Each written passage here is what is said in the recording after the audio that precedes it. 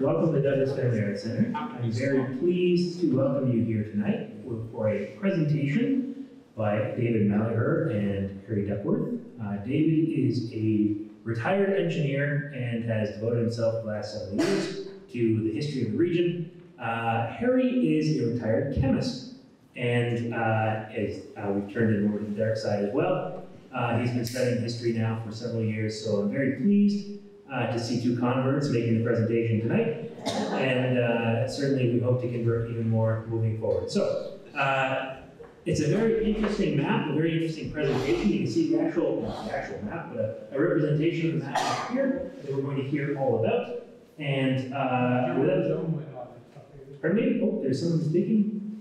Oh, okay. Without further ado, I believe we'll start out with Harry Duckworth. So please, come on up, Harry.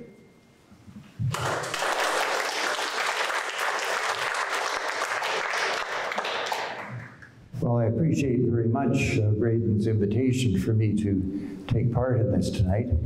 I realize the reason I'm here is through the anchor point, which is David, but he and I have been interested in this subject for talking for the last 6 or 8 months, and I think we've got a pretty good story between us.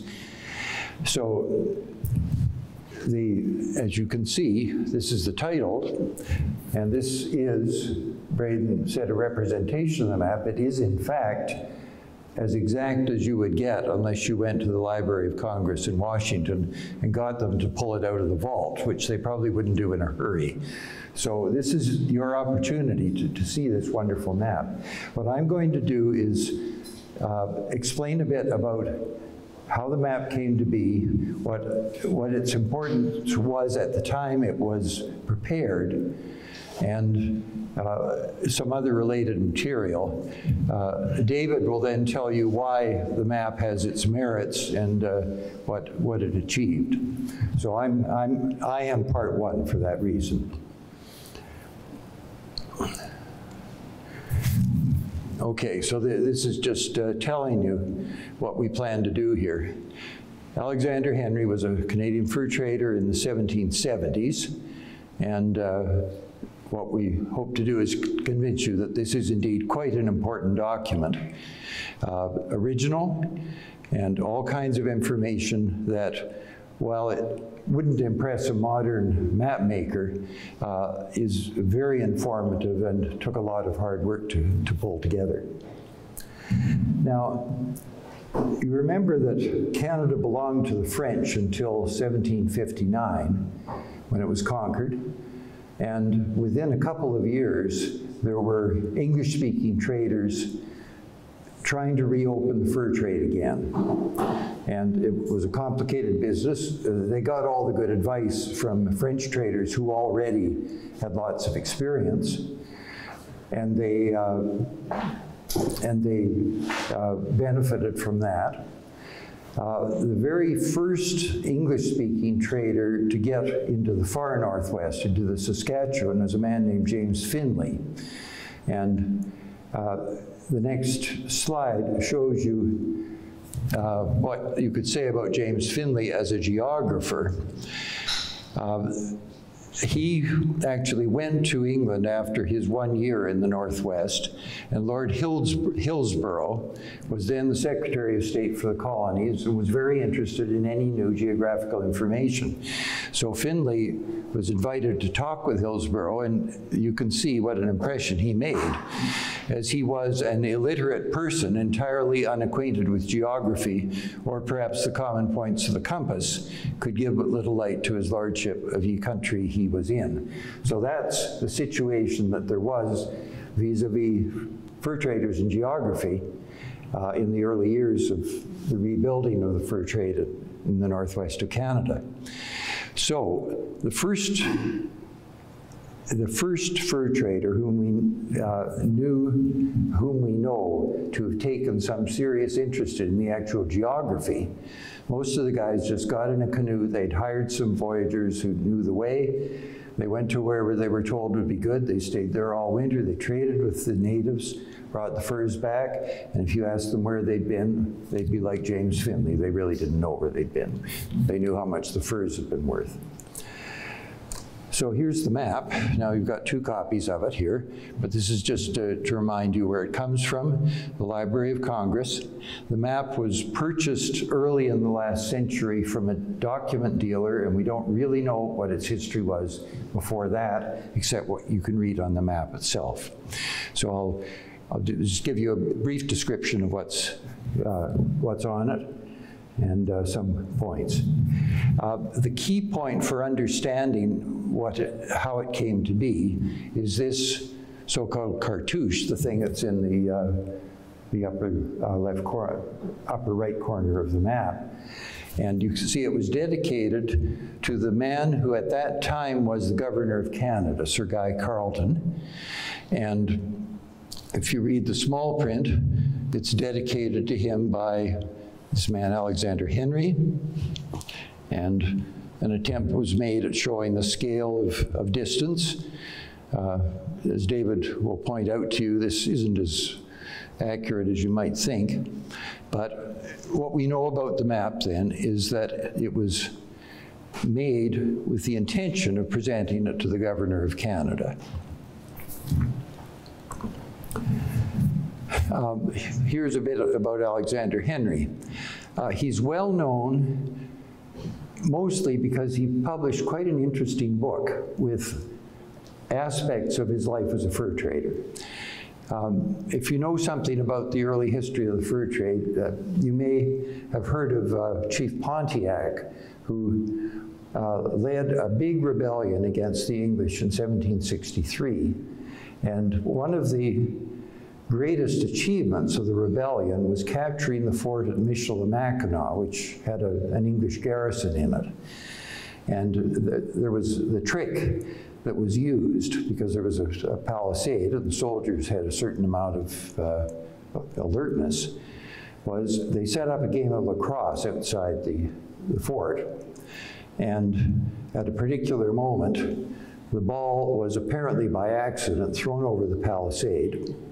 And everybody, the garrison, was out watching the game, except for a few of the indigenous women who were had wandered inside the fort with long robes on, and it turned out they had weapons under the robes. And so the lacrosse players ran into the fort, grabbed the weapons, and before anybody knew what had happened, the fort had been captured. Now that story, it's a well-known story for people who are interested in this part of Canada's history, but it was Alexander Henry who provides that story in his book. So it's an interesting book. He has a couple of other things that he talks about, and one of the episodes he talks about is 1 year that he spent in the Northwest, somewhat in the area between the Saskatchewan and the Churchill Rivers in 1775 and 1776. So he came out partly as a tourist and partly as a fur trader with other fur traders who knew the way and brought him along. But that's the experience on which he was able to draw this map that we're talking about, that 1 year in the Northwest. Handsome-looking man, or at least the artist made him so. The book itself was published originally in, I think, 1809, but there are editions, modern editions. This particular one's republished in 1901, but in fact it is a copy of there's a copy of it available much more recently than that. It's not a hard book to get a hold of, and it's quite a lively book. Okay, I just want to look at quickly at a few parts of the map. Here's Lake Superior. Right here is what is called the Great Carrying Place. This is just blowing up part of this. The Great Carrying Place is what's normally known as Grand Portage. This was the place where all the canoes coming from Montreal and Michilimackinac got into the Northwest. It was called Grand Portage because it was 9 miles long over a pretty rough road. But once you got from Lake Superior over into the system of rivers, it was possible to make your way all through this whole area. Some of this is Nopaming Provincial Park, still well known as a good canoeing area. And if you ignore the shapes of the things, this is actually quite a good map of that first part of the route. Here we've got what he calls Rain Lake, Rainy Lake. Wood Lake is Lake of the Woods. I'll show you Lake of the Woods in a little more detail in a moment. But this is quite a good representation of the canoe route. There really had not been anything nearly as good as this to tell about the canoe route from Lake Superior into the northwest. There were some maps based on La Vérendrye's explorations in the French period, 1730s mostly. But this is quite a good map of what you actually had to do to take the canoes with the goods all the way into the interior.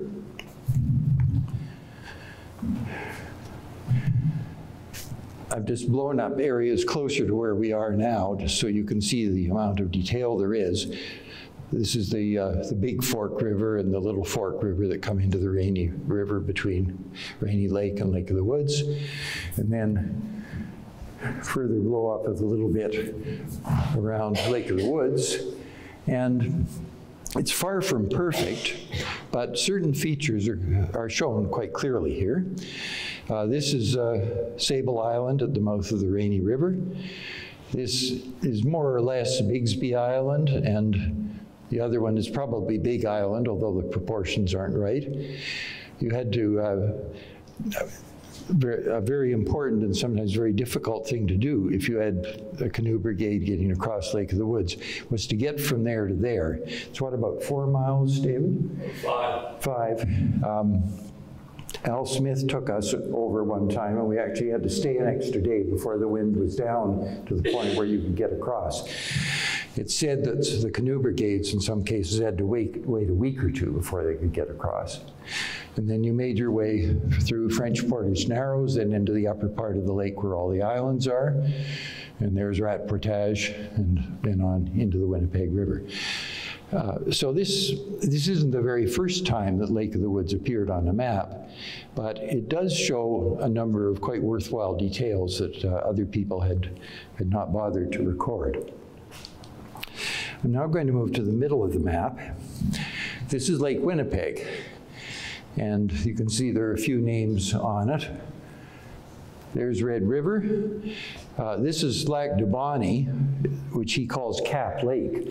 I think he felt that Sir Guy Carleton couldn't read French, and so he would translate things into English for him. Pike's Head, that's now Jack Head, one of the First Nations reserves on the west shore of Lake Winnipeg. The turn, or in French, the détour, is Long Point, a place where the canoe brigades had to go 30 miles out into the lake and 30 miles back in order to get around that limestone ridge that there is. And then here we are, Grand Rapids, Manitoba, Cross Lake behind it. The lake that we call Cedar Lake now, called Lac Bourbon in the French period. And then Lake Dauphin here is kind of a mixture of the real Lake Dauphin, Lake Winnipegosis, and Lake Manitoba. Now the shape of this, you can, if you have even in your mind's eye what Lake Winnipeg really looks like on a map, you could see this is kind of a funny shape. But we're going to get back to it because it tells us something about the history of the map and what else was known about it in the time that it was drawn.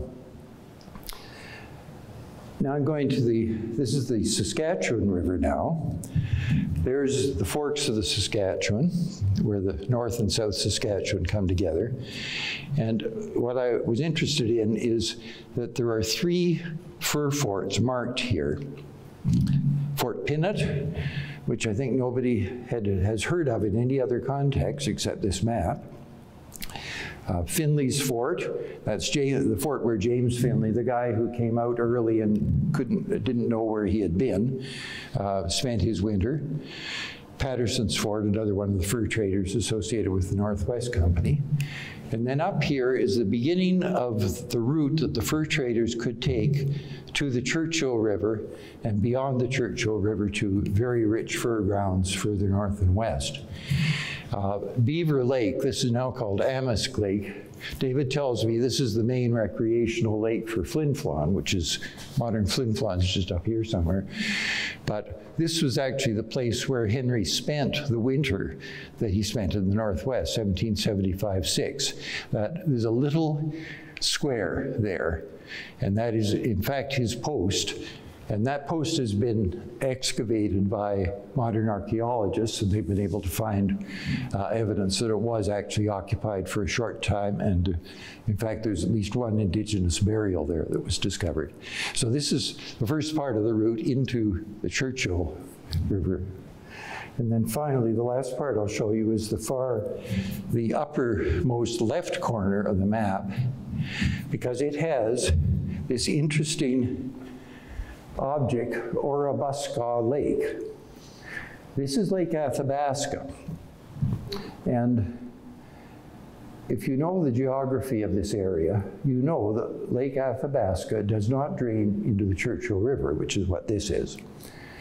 In fact, you come up to Churchill, there's a little square there, which I think is another fur trade post. And then beyond this, there's a very complicated geography, several lakes, and then another terrific long portage known as the Methy Portage or Portage La Loche. It's 11 miles or 12 miles long. You have to go up a big hill, go along, and then you have to go down a tremendous cliff. And all the canoes that wanted to go beyond that point had to do that. And then, once you do that, you get into the Clearwater River, which is now draining in the Mackenzie watershed. And then when you get to the bottom of the Clearwater River, just about where Fort McMurray is now, you get onto the Athabasca River, and then, only then, you get to Lake Athabasca or Orabuska Lake. So Henry's map, he must have learned some stuff about Lake Athabasca from the people he traded with. But he had never been there, obviously, himself, because he's pushed everything together in order to make some kind of a story. But this is the part of the map which has very little claim to accuracy. It would have been quite misleading, in fact. A few years later, other traders managed to get all the way to Lake Athabasca, and they discovered that there was far more to the geography than this. There are, you can see there are little bits of letterpress notes here and there. And one that I thought was quite interesting is associated with a river called the Cuchinini River. Now we know that Lake Athabasca has not been well treated on this map. This must be very, very vaguely known stuff here. But there is something called the Cuchinini River here. And if you think about who the natives are who live in the far northwest along the Mackenzie, there is a group called the Gwich'in. They're a well-known tribe now. And Cuchinini, I think, is the first example of the name of the Gwich'in in European documents. So this map is the one that first shows knowledge. I've just blown this up. I'll read you the text. Cuchinini River takes its rise near the Arctic Circle. This is all now just hearsay on Henry's part. Runs to the westward. It is not known at what distance from its source or in what part it empties itself in the sea. The inhabitants are called the Cuchinini and are very numerous. They make work against the Kaunate, a nation that inhabits the lower part of this river and seems more attached to their habitations than any of the neighboring nations. It's referring to the fact that the Dene people who lived in this part had a nomadic existence, which was required because of the different economic systems they had for exploiting the natural resources. They, this is the Kaunate, are said to live in houses partly constructed underground and well secured against the attacks of an enemy. They have no trade with Europeans. I don't know who these people are. I don't recognize the name.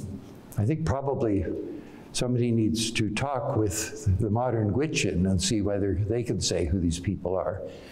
But the business about living in houses partly constructed underground, I wonder whether these are igloos and we're actually talking about Inuit. I don't know. But this is information that came through probably several levels of informants, indigenous informants, and finally reached Alexander Henry. But I'm really quite impressed by the fact that we could recognize the name Gwich'in in this information from the very far upper left corner of the map. Okay, so that's a little bit about Henry's map. Now it turns out, and I owe this again to David, who found it on the web, there are some other maps that are related to these. The William L. Clements Library is at the University of Michigan and has a wonderful collection of all kinds of early North American documents of one sort or another. And among them is the papers of the man who is generally regarded as the first officially commissioned officer in the American Army, General Josiah Harmer. He was given the task in the period immediately after the American Revolution, when the United States had negotiated control over the whole of what they call the Northwest, the American part of the Great Lakes. He was given the task of trying to subjugate the indigenous people who lived in that area. He actually did not succeed in that. There was a spectacular defeat, and he retired more or less in disgrace. But among his papers, which were the Clements Library acquired in I think around 1930, are two sketch maps. And written on the back of one of them is a map of the lakes in Hudson's Bay by Alexander Henry the Elder, 1775. I don't know who wrote that. It may have been somebody, a librarian, but it does suggest there should be a relationship between these sketch maps and the Big Henry map. The other thing that is on the back of one of these is a statement, map taken out of Captain McCarty's chest. Now that's an interesting comment, which I'll explain to you. Richard McCarty, he was a fur trader, came from Connecticut. He was more or less a contemporary of Alexander Henry, married a Canadian woman in Montreal, and they had 3 children. He spent most of his time trading in southern Illinois. There's an important former Indian village, Cahokia, not very far from St. Louis, but on the Illinois side. And he set up a mill there and was a kind of a general trader as well as a fur trader. Now, there's no evidence that Richard McCarty was ever in the Northwest, was ever in any of the area that's covered in Henry's map. And he had a short life. I think he was trying to remain neutral at a time when the Revolutionary War was going on and you had to choose sides. And he ended up on the rebel side, and he was killed by an indigenous war party fighting on the British side in 1781.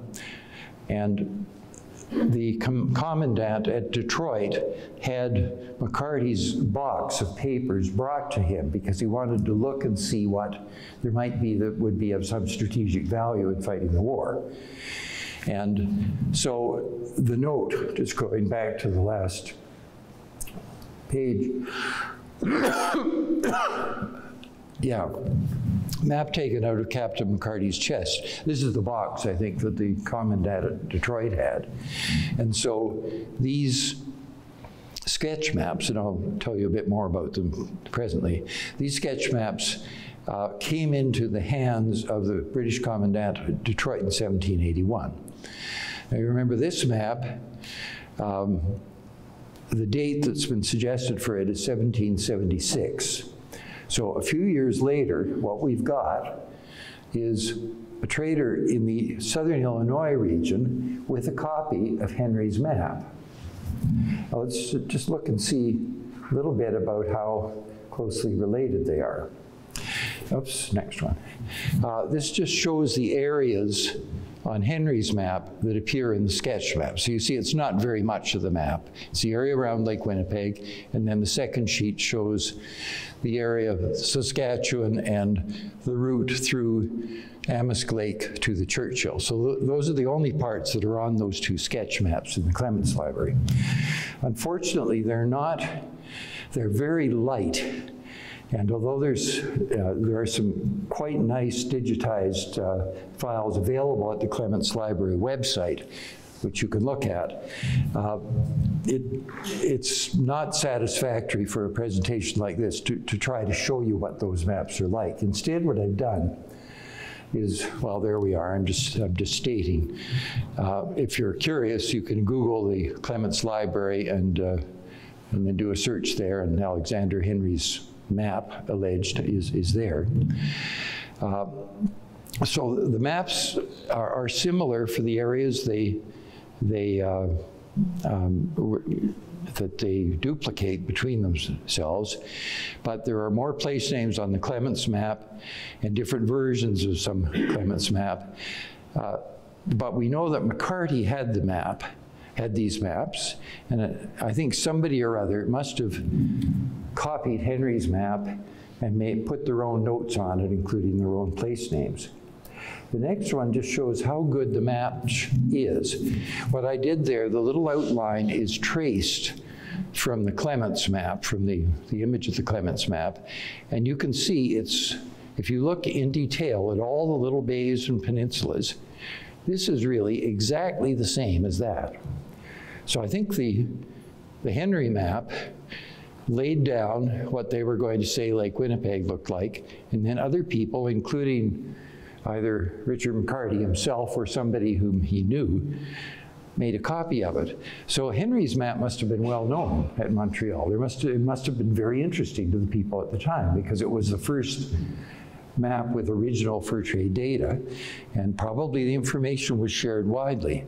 Now, this is just to remind you what Lake Winnipeg really looks like. The main problem with this map of Henry's is the whole thing is tilted over much farther to the west, so that the axis is southeast to northwest rather than almost north-south as in the actual correct map. But the point I want to make here is just that what's on the sketch map has to be a copy either of Henry's map, or the two of them are both copies of something else. They're that close together. And then I'm just comparing one area where I was able to blow up the sketch map, so you can see it's rather more faded. But it again has those three forts that are on the Henry map on the Saskatchewan River. There's Fort Pinette again, it's spelled differently. The second one, called Finley's Fort, is called Fort Francois. And a French fur trader named Francois actually established the post where James Finley went the next year. So whoever was annotating the sketch map had knew other information than just what was on Henry's map. And then the third one, which is called Patterson's Fort on Henry's map, is called Meadow Fort on the sketch map. And this is a post that was known in French as the Fort des Prairies, and the English translated that as the Meadow Fort. So this again, whoever put the names on the sketch map had different information or preferred a different name to what Henry had used. And then I think I have one more comparison. That's just making that point. That's basically what I've said to you already. This is one more comparison. This gives you an idea of how faded things are. This is the sketch map showing Amisk Lake. Amisk is Cree word for beaver, so this appears as Beaver Lake on Henry's map there on the left, and Beaver Lake on the sketch map. On the Henry map, there's this little square, not labeled, but this is where Henry's fort was in 1775-76. And on the sketch map, it does say Fort Henry for the same thing. So whoever drew the sketch map did record that information, and of course it agrees with what we know from Henry's activities. And I think that just tells us that. And then one more comparison. I'm really sorry you can barely see this at all. The sketch map shows the church, the upper Churchill River, but it just runs out. I'm not even sure you can see that. It doesn't lead to anything. Whereas Henry's map, as I said, he made an effort to finish it off by attaching Lake Athabasca to the top of the Churchill River, which is quite incorrect in the geography.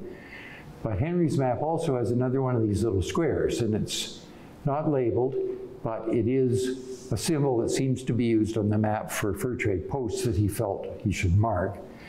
And there is some information from the fur trade literature that a man named Louis Primo established a post way up the Churchill, probably just about where that square is. So it could be that this is Henry's record of Primo's post, a brief post that was built the year after Henry was in the Northwest himself. Okay, so conclusions that I want to leave you with. The date of Henry's map, I didn't go into this very much at all, but we know that Governor Carleton left Canada in 1778, so presumably if the map was intended for him, it must have been made no later than 1778, and 1776 was the year that Henry came out of the Northwest. So I have a picture of him working on his map over the next 1 or 2 years at Montreal, maybe asking other people for what they thought and what information they had. It's an original map. That's really quite an important thing about this map. This wasn't copied from anything else. There were some printed maps at the time that were drawn originally from Laverandu's explorations, but they don't look anything like this. Shape of Lake Winnipeg is completely different, for instance. As I've said, the Clements Library sketch maps are probably either copies of Henry's map or copies of a draft that Henry also used. Many differences in the place names and labels. And since Captain McCarty, who had the sketch maps, was killed in 1781, we can say that the sketch maps were made very soon after the original map was drawn. And then finally, although the map shows Lake Athabasca with completely wrong connections to the Churchill watershed, it does record the name of Lake Athabasca. It's spelled Orabasco, but there are different ways of spelling. It is a Dene word, and it has, the sounds in Dene are not particularly easy to reproduce in English, so there are different spellings. And then, of course, as I've said to you, Lake Athabasca on Henry's map must be based entirely from hearsay, and we can't claim any accuracy for it. Okay, so that's my part of the talk, and I now hand you over to David Malaher.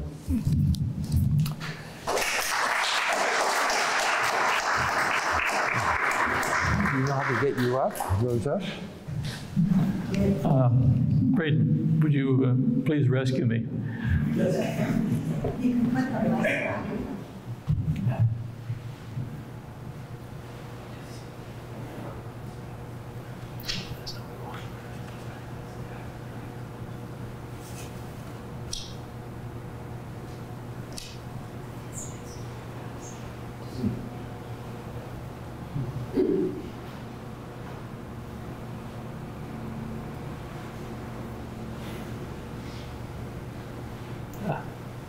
There.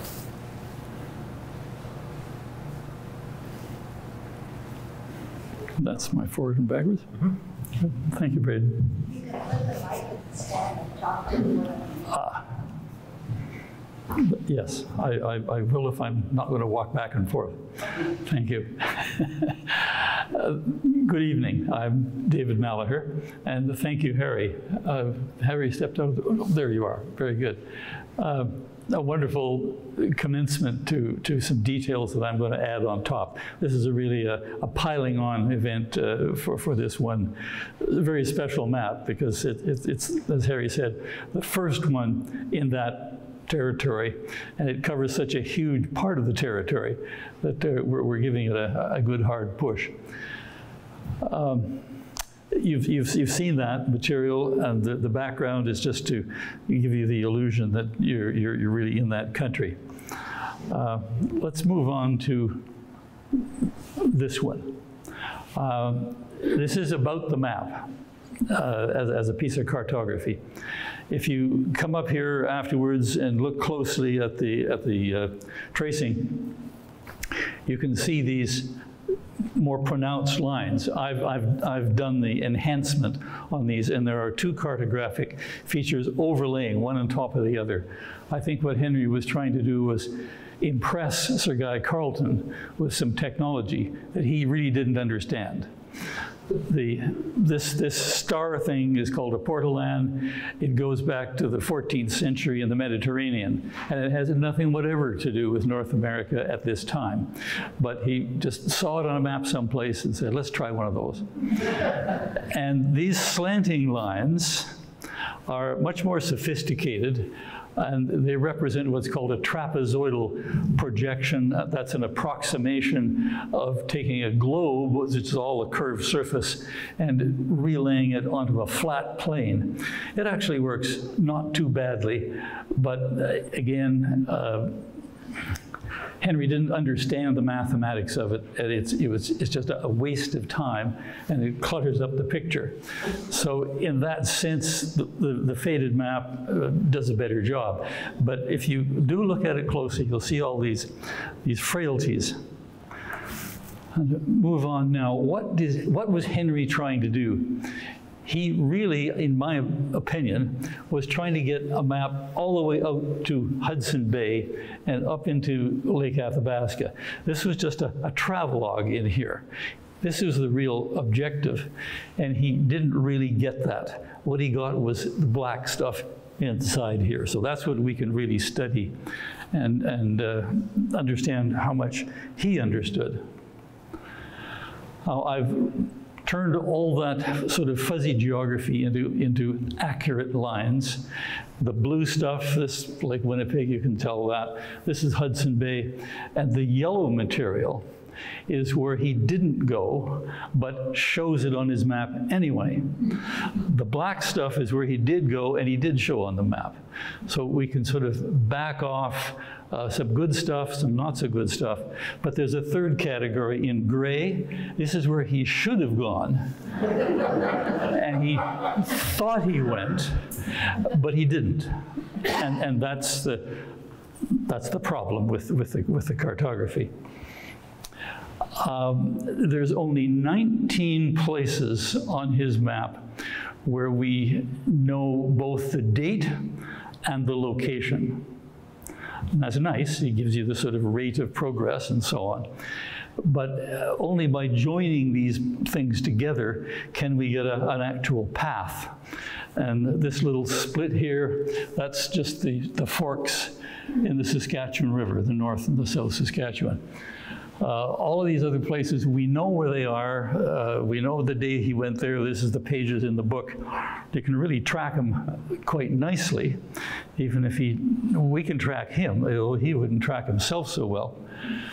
Let's go back to the beginning. Let's go back to Lake Superior, called the Great Carrying Place. I just want to show you this. These little round lakes all have names. They're well done. I've been sort of kicking Henry around. I give him credit. He got it really well done at the beginning. There's an international boundary on that, which gets all wound up later. But I'll just point this out. The names are there. The numbers are there. The height of land is there. This is the Atlantic draining basin, and that's the Arctic draining basin. So it's a pretty good start. And we come over to here, and we're on Wood Lake.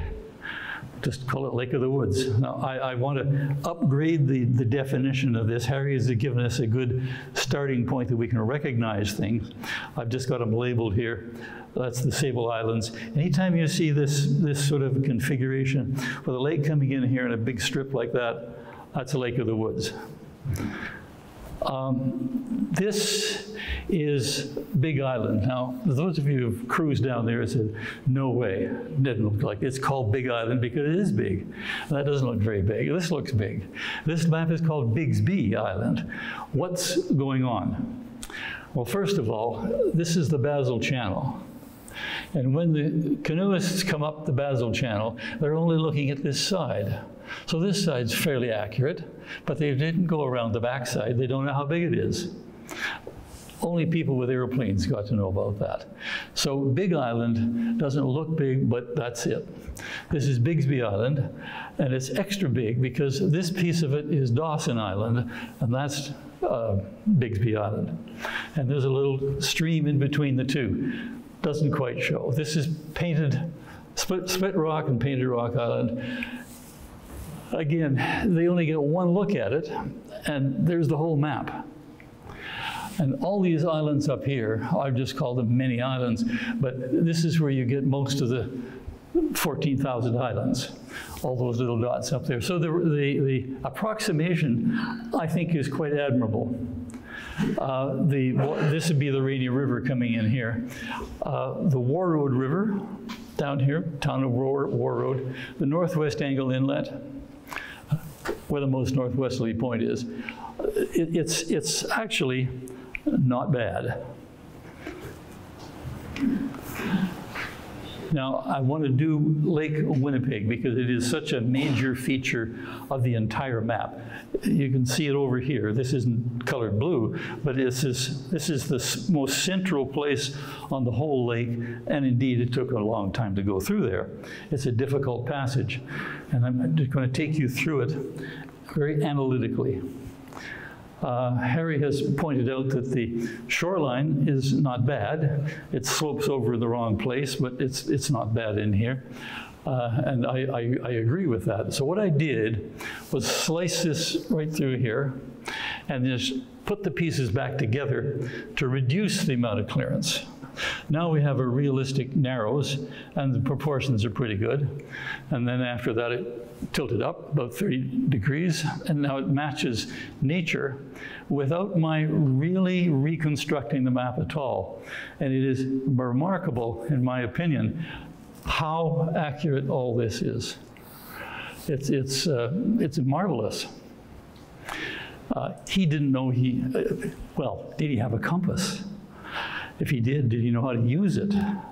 And if he did, why didn't he? But there it is. It's a pretty good Lake Winnipeg. Now, this is the final touch of Lake Winnipeg that I can do. I've got these 19 dates. I've got locations. These are distances on the water. Start here at mile 0, 20 miles, 40 miles, 60 miles, and so on. He finally gets off Lake Winnipeg at 312 miles. And we can follow them all the way through here. This Lake of the Woods, by the way, is quite precise. Sorry, Lake Winnipeg. This is quite precise. And there's the Narrows. This is where the Dauphin River comes in, and that's a long point. And Grand Rapids is up here. At this point, we've got to bring in some friends. We start at the bottom here, and Peter Pond joins them in here, which would be approximately here. So Peter Pond probably came out of the Red River and joined this big party that Henry was a part of. But there was another event, we've come along here. I didn't specify it because it's such a broad range.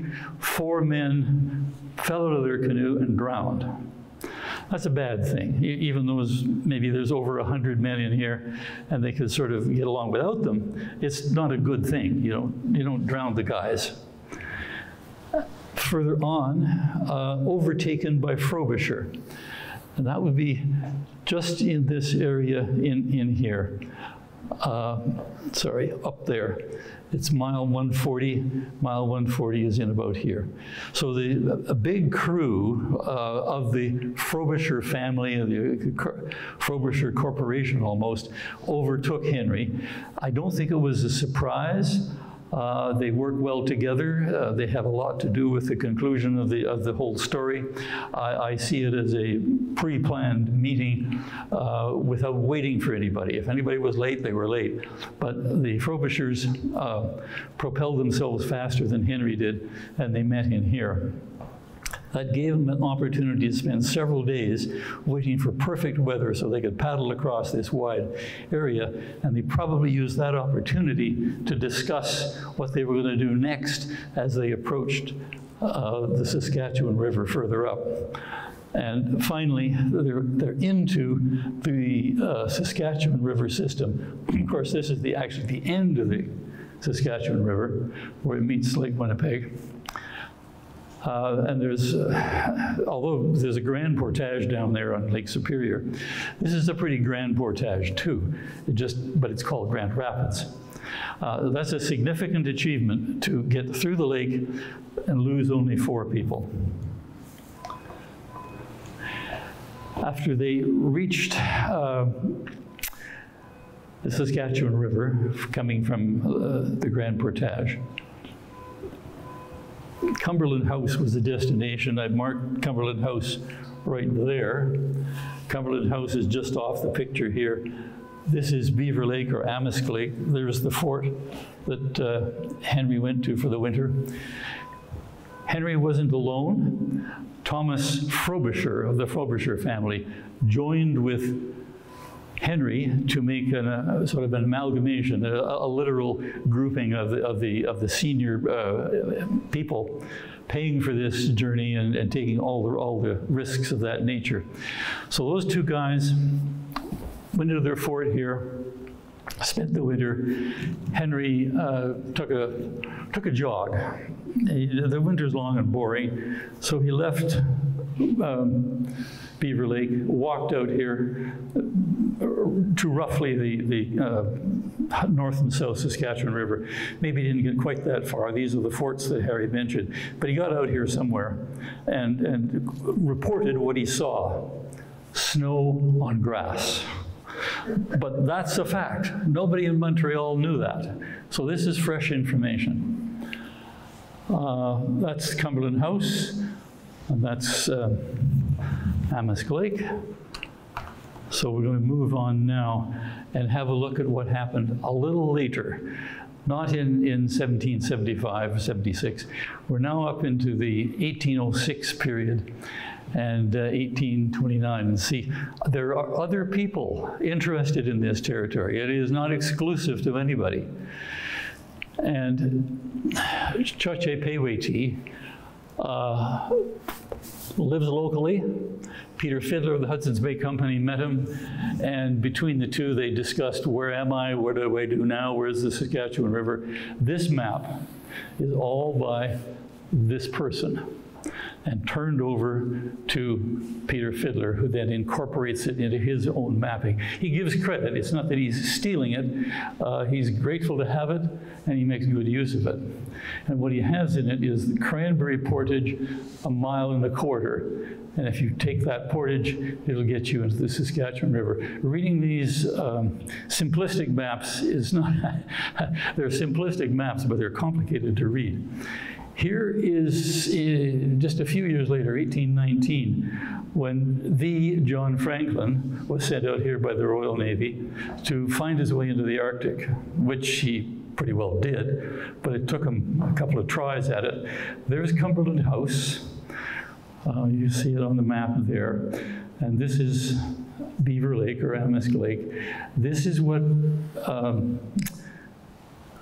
Franklin recorded. Now, his detail work represents, a well-trained Navy officer. But do you really get any benefit out of it?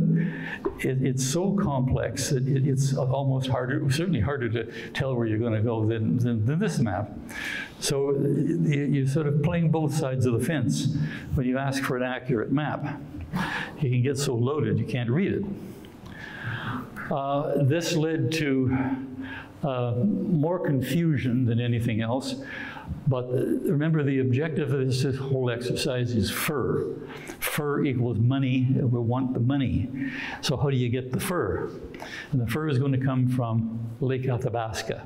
Lake Athabasca, well, we don't quite know where that is, but it's somewhere up there, up the Churchill River. This is where everything goes topsy-turvy, because if I just take this big map here, that's sort of the district where we're talking about, but I'm just moving up into this. And for all intents and purposes, Lake Athabasca is shown being the source water of the Churchill River, which it simply isn't. Not even close to being there. But that's what Henry understood from all this background that he's had. That's the best he could figure out. He did know, because he was told this by the people, Hudson's Bay Company people were at Cumberland House, the Indians and so on would talk to him, that as soon as spring breakup comes, the fur will come out of Lake Athabasca down the Churchill River. This just leaves out the Medley Portage altogether.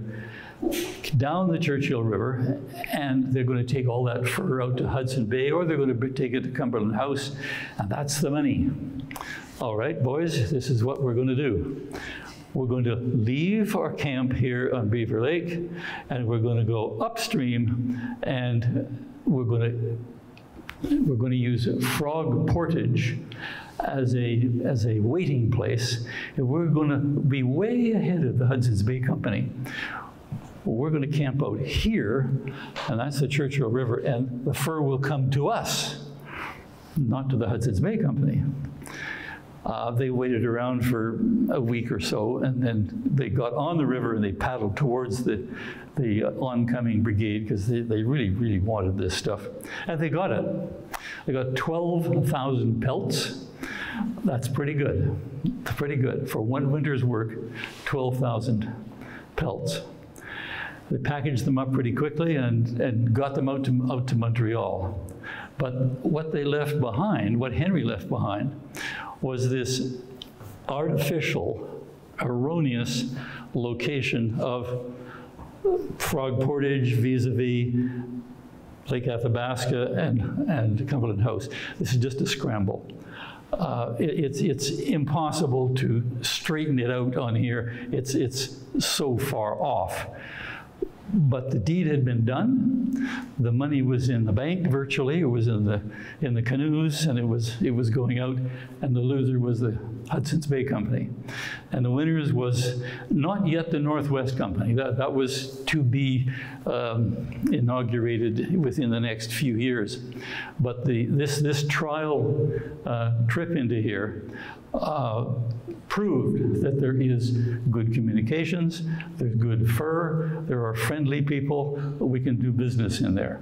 Now, friendly between me and you, and I stole the 12,000 pelts and you lost them all, that's maybe not so friendly, but as of yet, nobody got shot. So that's a good thing. What's behind this problem of the lake and the things don't match up is that there's a lake in here called, I've got to get you off this map here. We'll just jump off that right away quick. This is northern Manitoba. That's Cumberland House, that's Frog Portage, and this is the Churchill River, and it's not up there where Lake Athabasca is. That's just not the way it happens. Because nobody knew this, that the Lake Athabasca flows into the Arctic Ocean. And the Churchill River and Amisk Lake flow into Hudson Bay. They were never intended to be connected by nature. And the culprit was Wollaston Lake. It's not that Lake Athabasca is sort of out of position. It's that Wollaston Lake flows two ways, east and west. And if you don't know that, you make a big mistake. So 10% of the outflow from Wollaston Lake goes to the Arctic, and 90% comes down this way. When you know that, then you can figure it all out. Wollaston Lake is the world's largest by-flow lake. There are others, and they do, have 2 outlets. But Wollaston Lake is unique, and it's Canadian, and it's part of the first story. So that's how the map got all messed up. And at roughly the same time, 1802, other maps are coming along, other people are exploring this country, in addition to what Henry did, 75 and 76. And Arrowsmith, by far one of the top, not surveyors, cartographers of North America and other parts of the world, we got a hold of this information, and he put it on a map that is pretty good. It is certainly an upgrade in the hydrology. There's Wollaston Lake, and there's no flow. We're not cheating here. That's good. That's good. That's Frog Portage, and the Beaver Lake is down here. This is the evolution from the trying hard by the seat of the pants to get something down on paper, and within 27 years, there's a corporation called the Northwest Company. It is already 5 times the size of the Hudson's Bay Company. So were they successful? You bet they were successful. Although in the end, just to complete the story, it was the Hudson's Bay Company that took over the Northwest Company. So that's another lecture. But Frog Portage lives in infamy afterwards, and Wollaston Lake. Those are the 2 jokers in the deck. And there we are, ladies and gentlemen. We've met Alexander Henry. Thank you.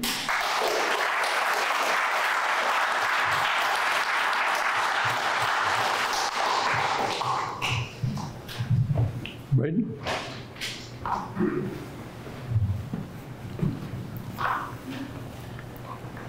Are there any questions? Either Harry or David? I'm curious about the manufacture of the map. So how did he do it? He had a great big board, and he was drawing, and he was painting, and he was typesetting, and there's a lot going on. If you'd like to join our little group, and Harry and I would love to have you come and help answer that question. Yes, we're still puzzling over how it happened. Even as far as, did Carleton ever actually see the map? We don't know that either. You can take one point or the other. There are certain ways of drawing maps, and I'm sure they had to share what everybody else did. You get a piece of blank paper and you start drawing. Well, this is made of 6 sheets of paper. There's a sheet there, and that's a fold line. That's another sheet, that's a fold line, and so on. That's across the top and same thing across the bottom. So they glue it all together, and that makes them one nice big sheet. But these are all, this is full size, so that's the sheet of paper right there. That'll be a pretty standard size in the making of maps and large documents in the 18th century. What would you, if you were on that journey, how would you tackle it? Yes. Yeah, it is. It's a remarkable map. Well, maybe he did. Did he get people doing stuff like that? I think there probably was. I think that the portion that I showed you down here at the beginning of the map, where all these lakes are all nicely lined up and there's none of them missing, that probably came from another surveyor, another piece of paper, or could have. The suspicion's pretty strong there. As you come further up into Lake of the Woods, well, somebody knew something. You can't just be lucky and guess Big Island and all that stuff. So there was some extra help going on. But by the time we're up into here, no. And that transition, this is why I spent so much time detailing Lake Winnipeg, because it's so good. I wanted to see if there was a specific flaw that would say, ah, this is where the good guys left, but they were there all the way through.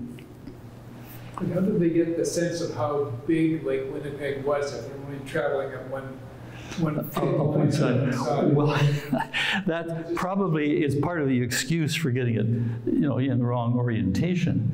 But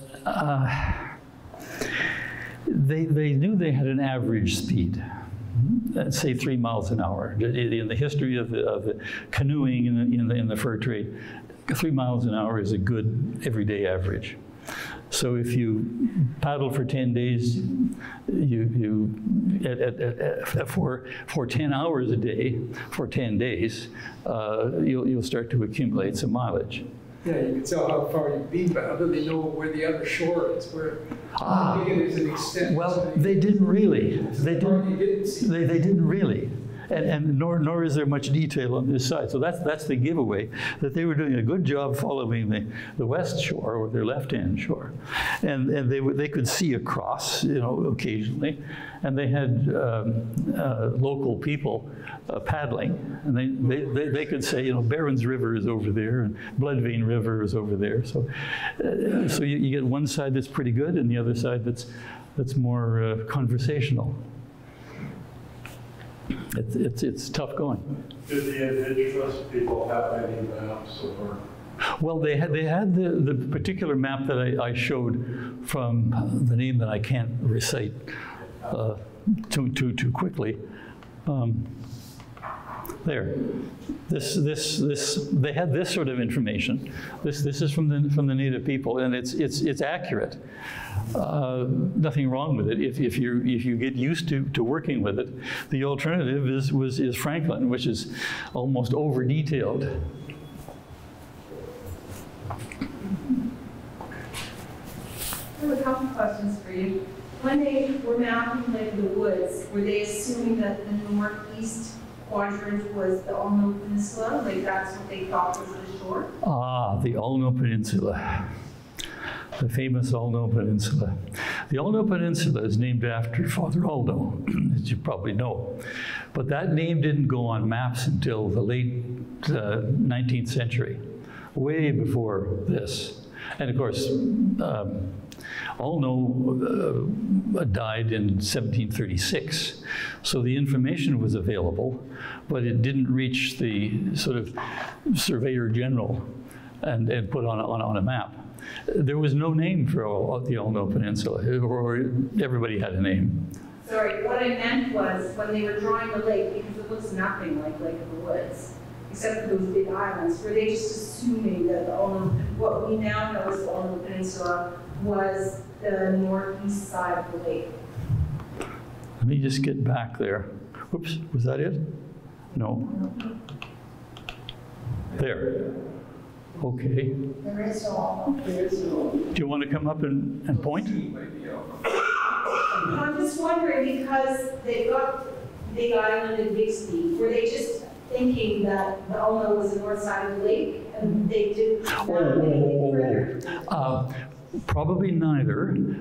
My way of looking at it, and I've looked at a lot of maps of Lake of the Woods and who did them. They had to have a guide. Start with that. No white man ever went through there by himself. They always had native people helping them. They had figured it out a long time ago, and they weren't going to waste their time sightseeing. They knew the way, and they knew the way by not using or getting mixed up in the Olno Peninsula. So essentially, they never saw the Olno Peninsula. They didn't know what they were missing. And it took, well, there'll be another lecture on how they found the Olno Peninsula. But that's the best I can say, is that they never saw it. My other question is, what piece Wollaston Lake? Well, Wollaston flows out Two different ways, but what feeds Wollaston? Oh, just local drainage, Okay. probably about a 100-mile radius. So it's a pretty good catchment area. And the people who commonly went through there all knew about it, and it didn't bother anybody. But if none of these correspondents to Henry thought it was worth telling him, then he just got caught. Note that, yes, the map is flawed there, and pretty seriously flawed, but it didn't stop them. They said, oh, okay, well, we'll get started here. And we know where here is, and we'll work our way out from there. Braden? Oh, John. I think it's wonderful when you get a couple of dedicated researchers looking at something, some old maps we've never heard about before, and drawing all this information out of it. I'm particularly interested because much of that territory you talked about is country that I've covered, and I'd love to have heard this lecture 50 years ago. For example, I was on the west side of Amherst Lake, near the mouth of the Martin Drinking River. Yes. So I know there was a fort there, but I researched trying to find some evidence of it. Well, that's really interesting. This is Harry's specialty on there. So Harry, meet John.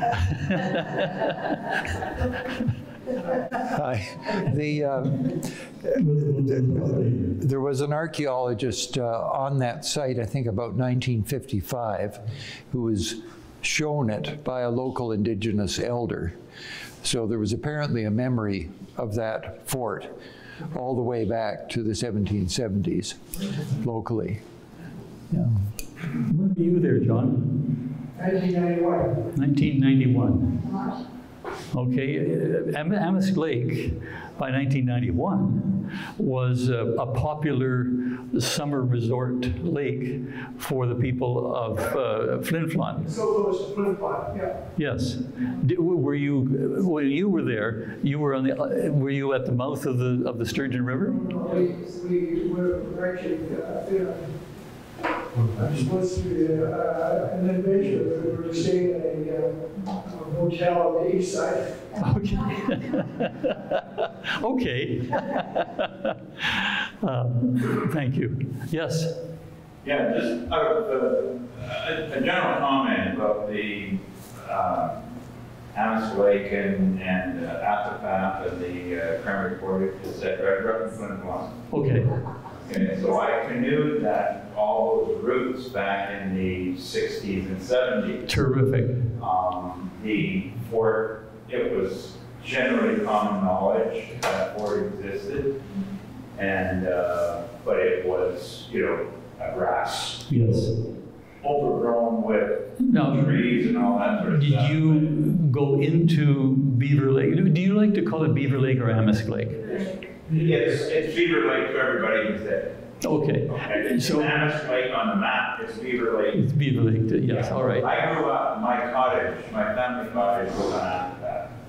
So That's what I wanted to ask. I know Amplify intimately. I go fishing there. So you know that you can come out of Athapap to Goose Lake. Oh, yeah. And Goose Lake into The representation there, I'll say, is remarkably accurate. Yes, yes. The river may actually come out over here. He's showing it over on the east side of the southeast or the southwest. Yeah. And when you go down through Goose Lake and Reed Lake and Rocky Lake and those get down to the Saskatchewan River and Armor House, or go across the 1.25 mile portage into Cranberry Lakes and above the Grass River. Right.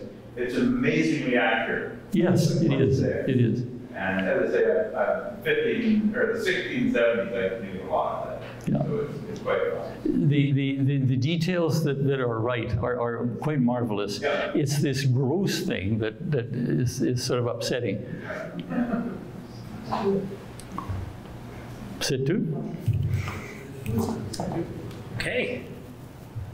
Well, thank you, David, and thank you, Harry. Excellent presentation. We have a round of applause for.